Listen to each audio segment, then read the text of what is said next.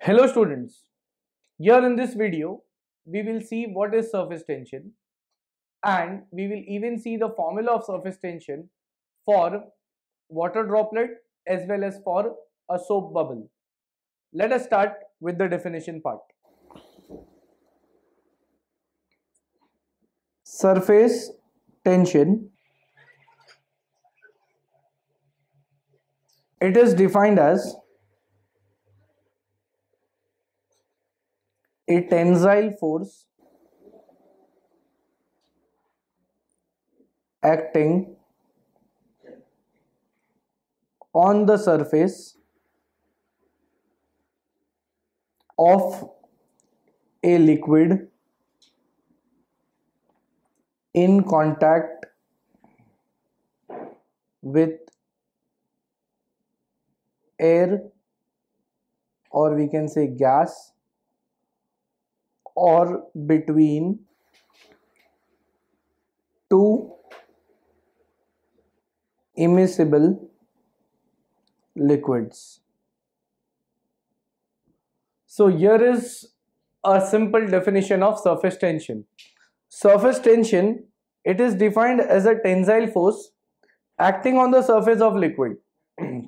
Suppose we have a liquid which is in contact with air or gas, then there is a tensile force, a force which is acting at the surface of the liquid. That force is called as surface tension.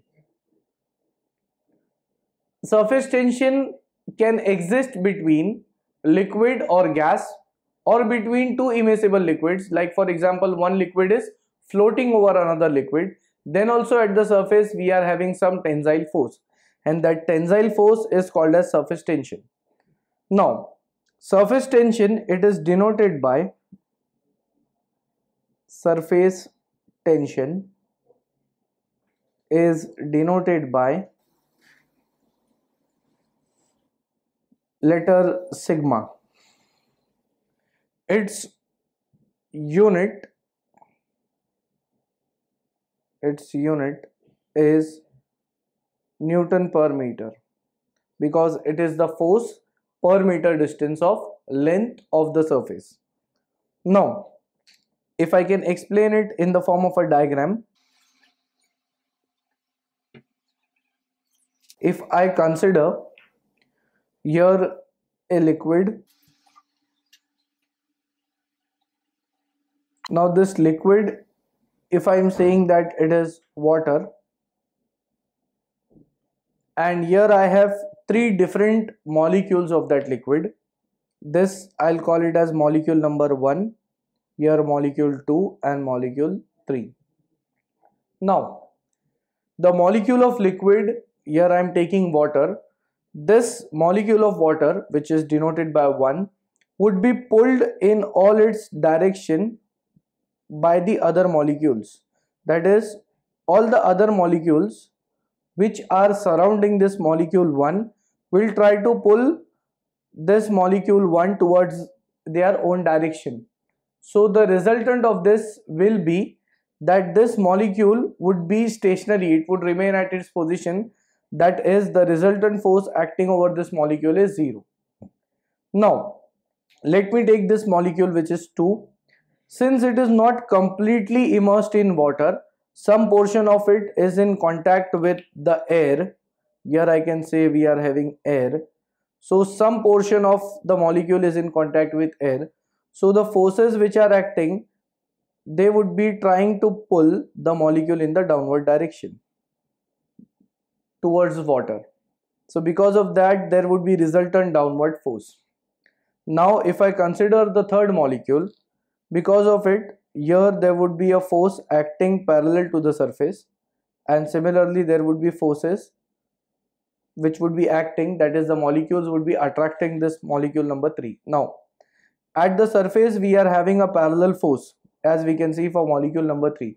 Now this, because of the parallel force here, this surface appears to be stretched. The surface is stretched, and when this surface is stretched, it means that there is some tension, some tensile force which is acting. So surface tension is nothing but a tensile force which keeps the surface like it is very much in a tight position. The surface is not slipping, it is in a tight position.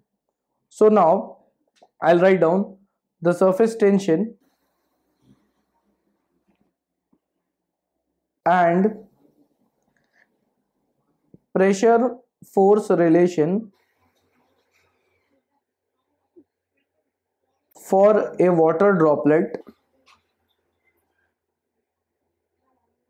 is, here I have written surface tension and pressure force relation for a water droplet. It is the relation which I have, that is P is equal to 4 into sigma divided by D. So here is the relation between, as we can see, surface tension, which is denoted by sigma, and intensity of pressure. So here I'll write down where P is the pressure force, or we can say intensity of pressure, sigma it is surface tension, and D is the diameter of water droplet.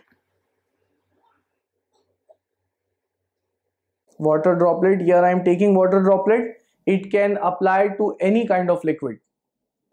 So if we have a liquid water droplet having diameter as small d, over which pressure intensity P is acting, so for that liquid we can calculate the intensity of surface tension. Similarly, surface tension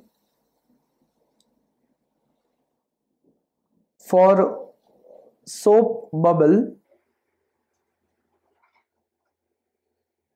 it would be denoted by, the formula is